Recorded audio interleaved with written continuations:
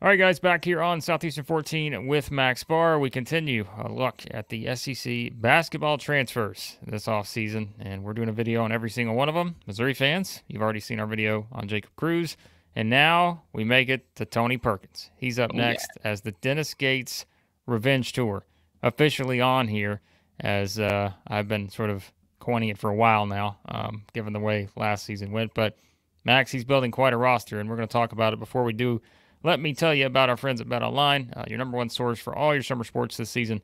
MLB, golf, NBA, NHL. You can find all the latest stats, news, and scores available to follow your favorite teams. Get the latest odds and lines, including team matchups, player props, and odds on just about every single sport out there. Head on over to BetOnline today or use your mobile device to get in on the action. BetOnline, where the game starts.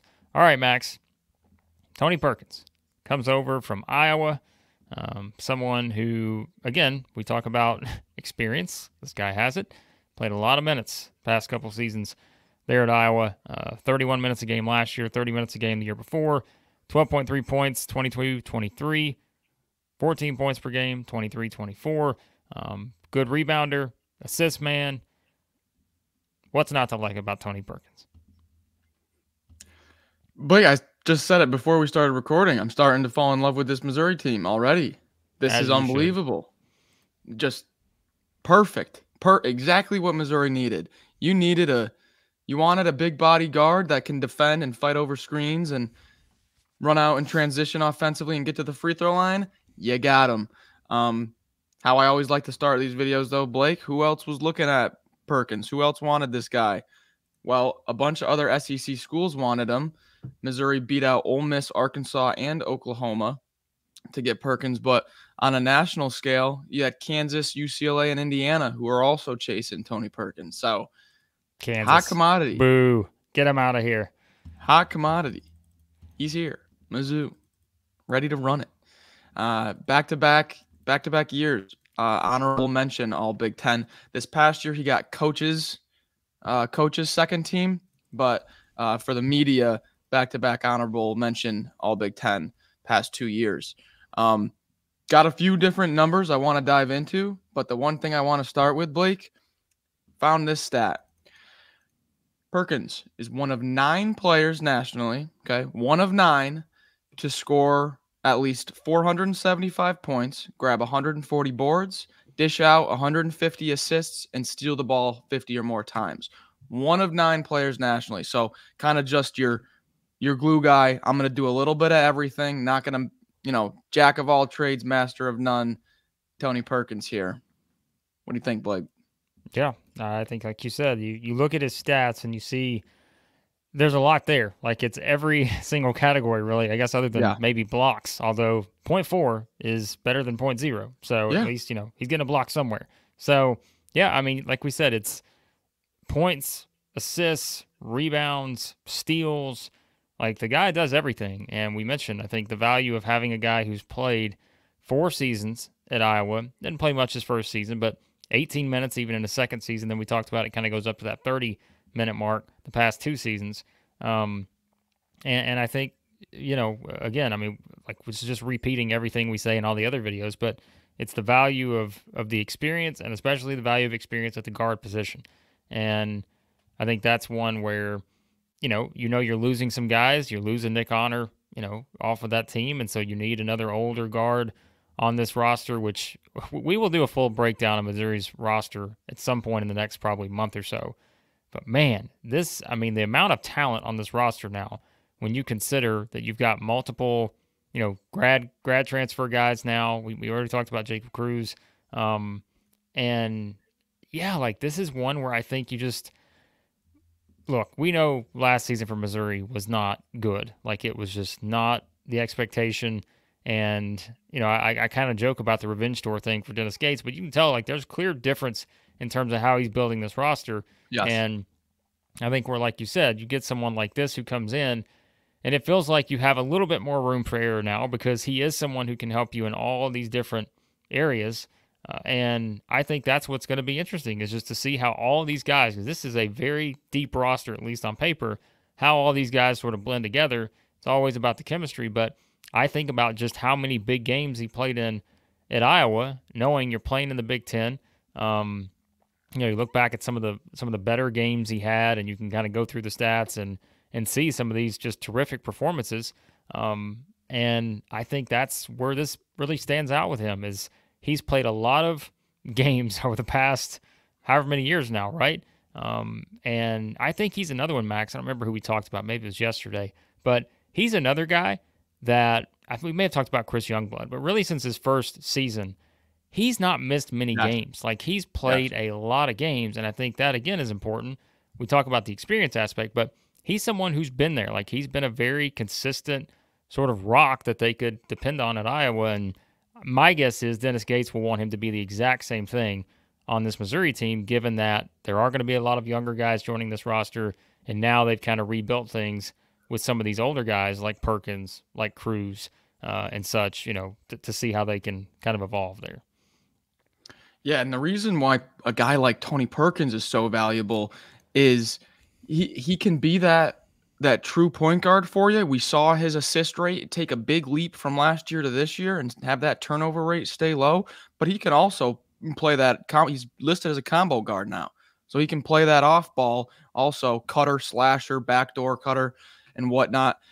This past year, he had 5 straight 20-point games, so he can score. If you're asking him to be a pure scorer, he can score. That's the first Hawkeye to do that since Keegan Murray 3 years ago. If you're not familiar with Keegan Murray, we'll turn on the Kings playoff game tonight. It'll be starting. So you're going to get scoring in bunches from Tony Perkins, and one reason why is this guy likes to fly in transition. Shout out to Matt Harris at Rock M Nation, put out a great kind of overview of what Tony Perkins can bring to the table. Found this stat from Matt. Tony Perkins was second in the Big Ten in transition opportunities behind only Illinois' Terrence Shannon Jr. So he likes to get out and run. That's what Tony Perkins likes to do. He grabs that defensive rebound at 6'4". He can board up. He's getting out and flying using his physicality. So I really like that. And kind of to piggyback off of that, Blake, he likes to fly, likes to get out in transition. How many times this past season, did we hear Dennis Gates talk in the post-game press conference about the free throws? Guys got to get to the line more. We got to get to the line more. I mean, I heard it like a broken record from Gates this past season. Tony Perkins, fouls drawn per 40 minutes, 4.7. Okay. Now, I know the Big Ten and the SEC are slightly different styles of play, but just for comparison, Sean East was also 4.7 fouls drawn per 40 minutes. A few other guys on Mizzou, just to give you a kind of gauge. Tamar Bates and Noah Carter were at 3.9, and Nick Honor, who, obviously a bit more of a perimeter guy, 2.9.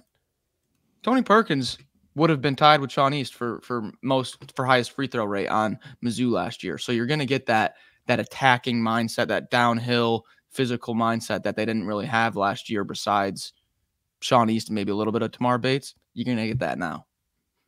That was the best thing they did offensively last year. I mean, their free throw percentage was what? They shot about 80%, something like that, 79% from the line. And that was probably their best chance because, again, we just did not see that offensive sort of rhythm that we saw the year before. But one of the reasons I think for that was that the year before we had talked a lot about turning defense into offense. And while they were still a team this year that forced turnovers, they weren't top 10 the way they were the previous season. And that made things a little bit easier for getting better shots, I think. And then obviously the percentages were higher. Now, different teams, of course, Kobe Brown, Des Moines Hodge certainly helped that on that team before last year. But I think that's where Perkins will really add that too, just from a standpoint of being able to force turnovers and, again, kind of be just that versatile guy where he can force a turnover and then he can go down and he can either make a play, an assist, or he can go, like you said, attack the basket and score off of that.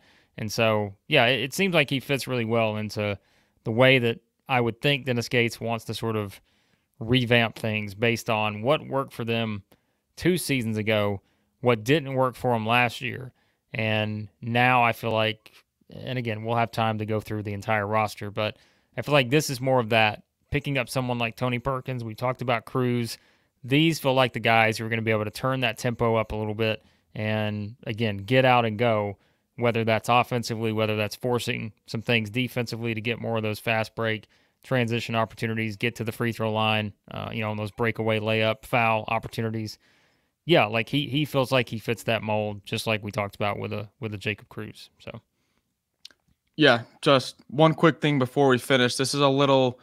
I'm going to read this off of Matt Harris's Tony Perkins article on Rock M Nation. Right after he talks about how Perkins, you can't target him in the pick and roll because he'll get over and fight through it and recover defensively. Matt says his physicality translates in other ways too, ratchets up pressure on entry passes, sturdy enough to hold his ground if he gets switched on to a big man, can guard 1 through 4, closes out under control on closeouts, just all those things you want from like an experienced physical defender. Tony's going to bring that here this year. Yeah, curious to see through the 3-point shooting. Not really someone who's had to really rely on that. Yeah. Like you said, more of a guy who's going to get to the basket. But I am curious to see. You never know, right, how a guy can evolve year to year 3-point wise. I know the percentages went down a little bit last year, but he shot more threes each season. He's capable. So I'm curious. Yeah, that's what I'm curious if they can kind of develop that a little bit more too. Get a few more of those maybe out of him just to add that extra threat as well. But hey, there's a lot of options on this this Missouri team, as we'll talk about moving forward this offseason. But yeah, this is a pretty full and loaded roster as of right now, and we'll find out how things go for the Dennis Gates Revenge Tour, which is officially on, I think, heading into 24-25. But we'll have you covered here at Southeastern 14. Hit that subscribe button, hit the like button on your way out. And again, check out our Jacob Cruz video if you haven't seen that yet, Missouri fans. Give that one a look. We are breaking down every single transfer in SEC basketball this offseason. So other fan bases out there looking at you, Arkansas and Kentucky, we got a lot of those coming for you because you got to rebuild your entire roster. Missouri, not so much. They've pretty much got it built now. So we'll talk a lot about it. Hit that subscribe button. We appreciate you guys watching as always, and we'll talk to you again here soon at Southeastern 14.